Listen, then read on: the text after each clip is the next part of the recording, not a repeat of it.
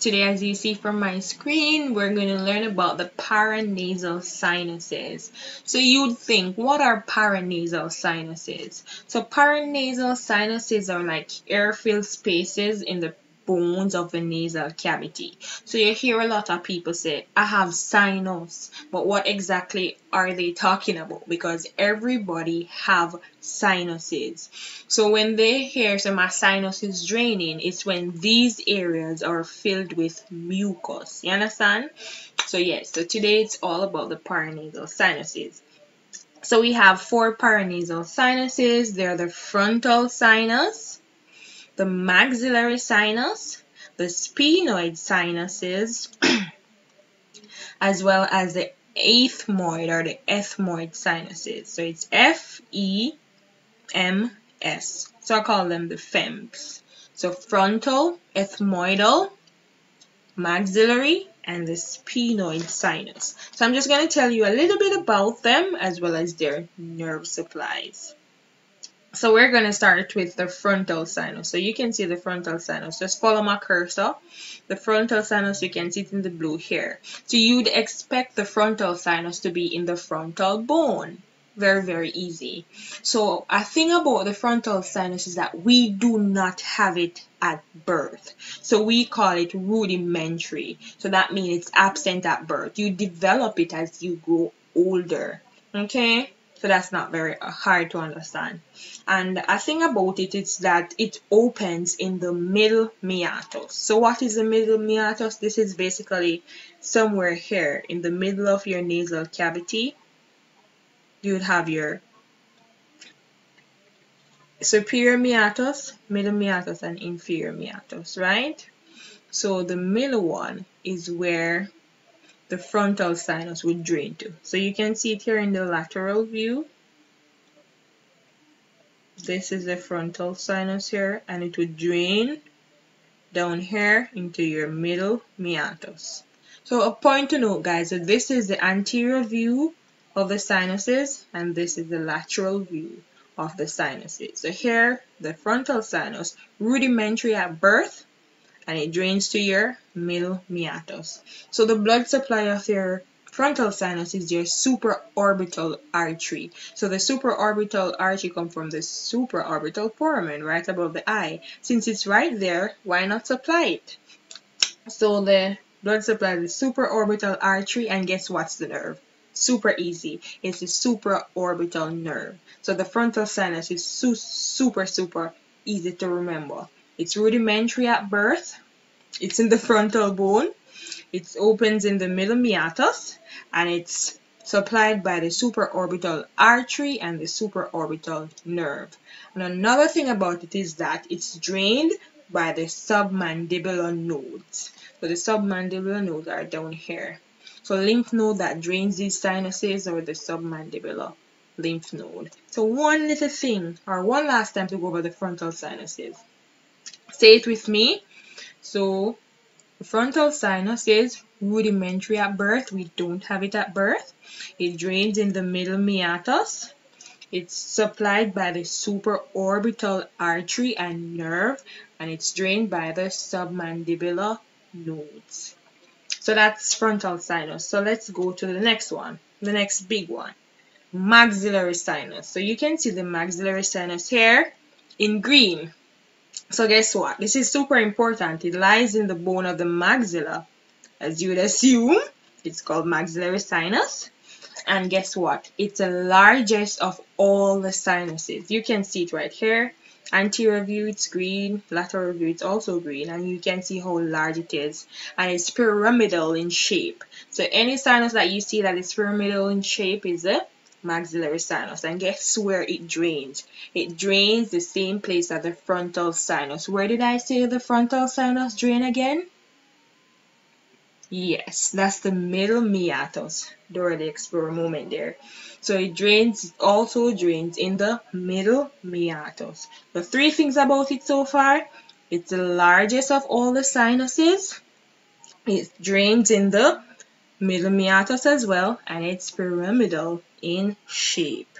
So what's the nerve supply on the other supplies of the maxillary sinus. So I think here, because it's so big, that's why this is what I tell myself, because it's so big, you need lots of things to supply it. So I call it 1, 2, 3, 4. So this is the 1, 2, 3, 4 sinus. So that's how I remember it. So it has one lymphatic drainage, it has 2 veins, it has 3 arterial supplies, and it has 4 nerves.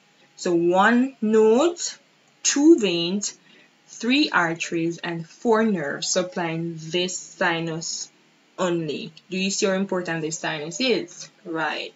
So let me just start with the nodes. So guess what? It's also drained by the node that drained the frontal sinus. What node drained the frontal sinus again? Good.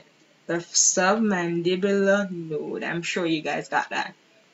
So it's drained by the submandibular node. That's number 1. Number 2 now is our veins. It has 2 veins, the facial vein as well as the pterygoid plexus of vein. So the easy one to remember is the facial. It's right in front of your face. So it's drained by the facial vein as well as the pterygoid plexus of veins. That's 2. So the 3 things now are the arterial supply. And guess what? It's drained by the facial artery. It's right there in your face. It's drained by the facial artery, the infraorbital artery, as well as the greater palatine artery. So that's number 3. Facial artery, infraorbital artery, and the greater palatine, or the GP artery, as I'd call it. And the last thing is the nerve supply. So because the infraorbital artery drain it, guess what nerve? The infraorbital nerve supply it. And we have the anterior, the middle, and the posterior alveolar nerve also supplying this sinus. So remember, anything with alveolar, if you watch my previous videos, has to do with the teeth. So because it's so close to the teeth, this is how I relate it. I would say it's drained by the nerve that drains up here. So it's the anterior, middle, and posterior alveolar artery, not artery, nerves, supply these sinuses. So let's go over the 1, 2, 3, 4 again. So it has 1 node, submandibular lymph node, 2 veins, facial veins, and pterygoid plexus of veins, 3 arteries, facial arteries, infraorbital artery, and GP or greater palatine artery, and 4 nerves. The first one is infraorbital nerve. Then we have the anterior, middle, and posterior alveolar nerve supplying this sinus. So one last thing about the maxillary sinus. It's pyramidal in shape. It's the biggest of all the sinuses, and it's located in the maxillar bone.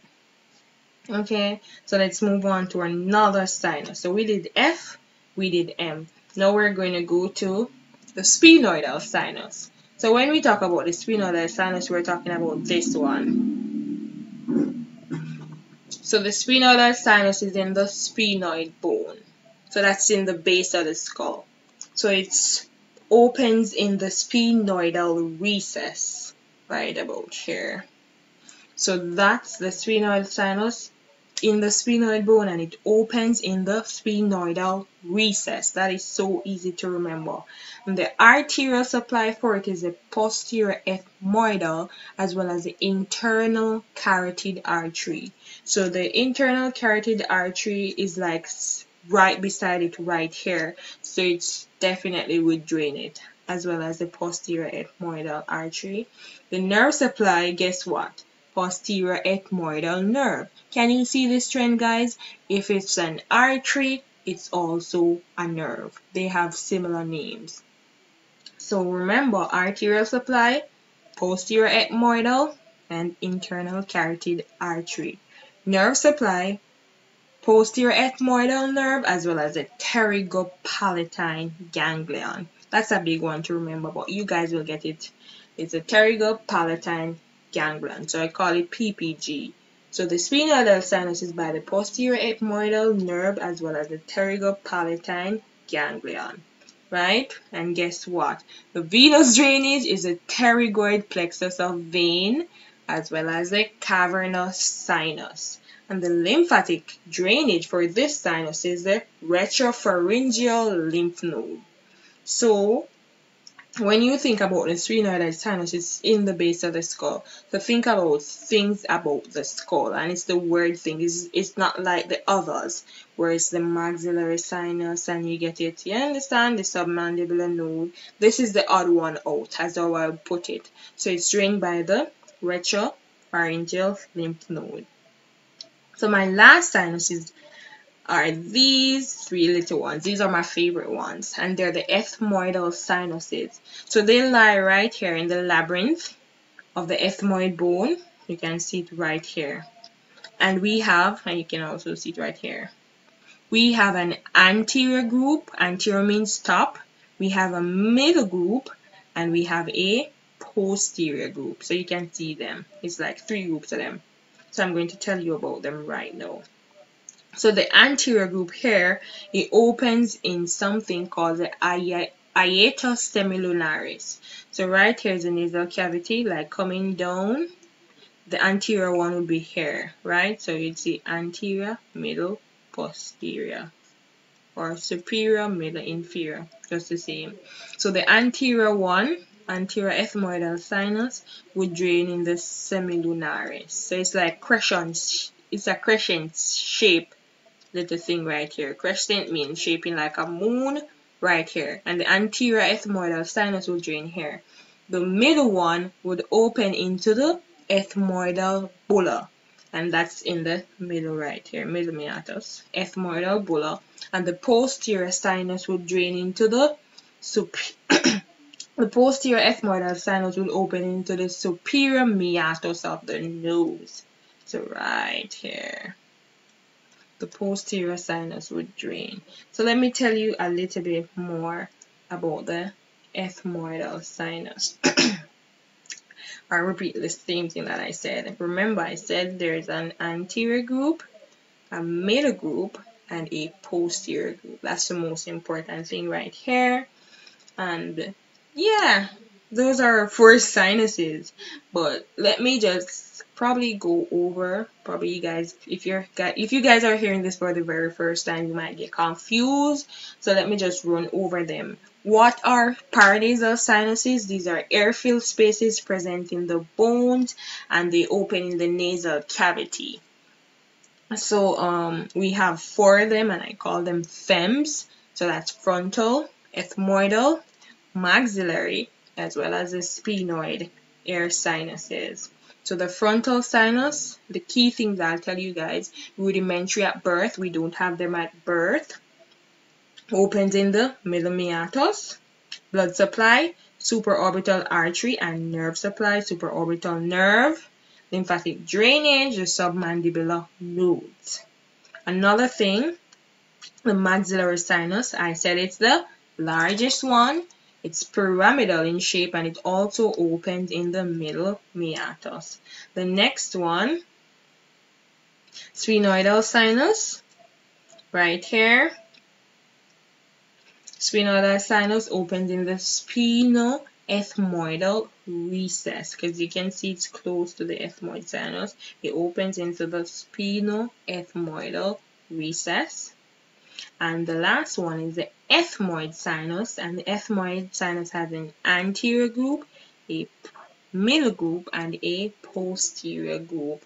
And the anterior group opens in the hiatus semilunaris, that looks like a moon. The middle one opens in the ethmoidal bulla. We like to eat bulla, so we'll remember that one. And the posterior group opens into the superior meatus. The meatus that is on top of the middle one is the superior meatus. So one last time, guys. What are the names of our 4 sinuses? FEMS.